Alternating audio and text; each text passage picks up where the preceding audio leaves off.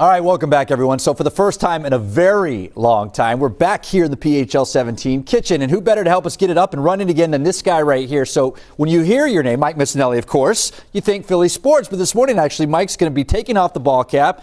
He put on the kitchen apron, and he's ready to get to work here. So Mike Missanelli, normally from 97.5, The Fanatic. Love to have you here. Thanks for joining us once again. Well, this is an exhibit of how sports guys can also cook, Nick. Yeah. So any guy out there, they make it real difficult cooking. But well, I hope you really can rub off easy. Me a little bit because I need some help in the kitchen. Yeah, well, so. you know, I've hanging out with my grandmother all my life. I learned how to cook, and so Thanksgiving time, you have the turkey, but Italians like to have a little pasta with. Yeah, I love it. So the lasagna is a great starter course for a turkey dinner, and so what I've done is assembled all the elements to build your a lasagna here. It starts with the red sauce, obviously. Okay. Now, this is a Sunday gravy or a sauce, which has to be cooked at like a 3-hour process with the meatballs and the sausage in it. Right. You take the meatballs and sausage out, and that's what you put in your lasagna. And a lot of people have different variations on how to kind of assemble the lasagna, right? So you have your own, obviously. Yeah. So here's how I'm going to assemble mine. Now, the noodles, first of all, we like to coat the bottom of the pan with a little sauce. Okay. So you want to get that in there so it doesn't stick on the bottom. So as long as you got your sauce there, you spread that out like this. I'm doing it very quickly here. And then it's 3 layers. It's a 3-layer lasagna. So these are noodles. Now, these are boxed lasagna noodles. They work very well. They hold up very well in lasagna. You can use fresh pasta that you either make or get at an Italian specialty store. Right. So it starts out with the 3 layers like that. Okay. And then on top of this is your ricotta mixture. Now, this ricotta mixture is ricotta cheese. I wish you could smell this because it smells delicious. 8 ounces of mozzarella. Now, if you want to buy the mozzarella in this, it's an 8-ounce.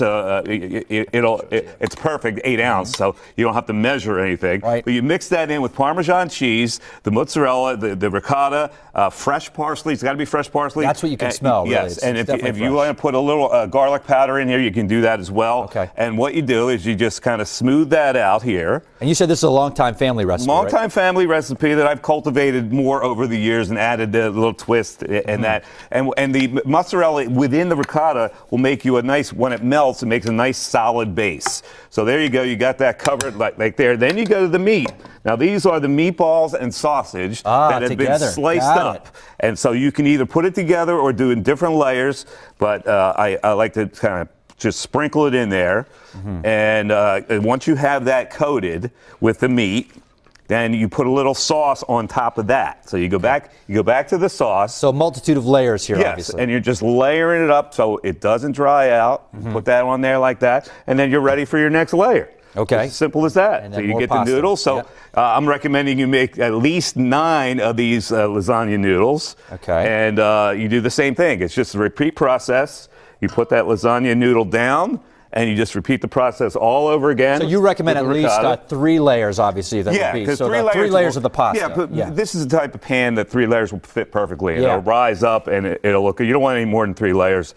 It's going to be fine. There's going to be enough material in there to make a hearty lasagna. Okay. And so you have just enough. It's 2 pounds of ricotta cheese to 8 ounces of the mozzarella, and you sprinkle in maybe a half a cup of grated Romano cheese, Pecorino Romano. It's got to be a good grade of cheese. Yeah. And once you got that in there like that. I love it. It's a cheese-heavy lasagna. Yeah, you can do this a little smoother here, but then you just So as you finish up here, I got to ask you, because we can't have you here without asking about the Eagles. But, would you think about 4 weeks ago that we'd be at this position right now? And if you look at it right now, I can't see where there's any way that they won't be in the playoffs. Yeah, to be honest. This is a team that is by far the hottest team in the NFL right now. Yeah, and it's not a great NFL. So they've got a lot of bad teams coming up that they have to play. They should be better than those teams. You're looking at a 9-win team. If they win 9 games, they're definitely in the playoffs. Yeah, crazy. Right? Yeah, so now just this let's go. Let's finish it off with that last layer. Last layer goes on top. Okay, and as you do that, I'm going to reach down and get the your finished product. Finished product. Okay. Here's what you want to do. You want to make sure the top is coated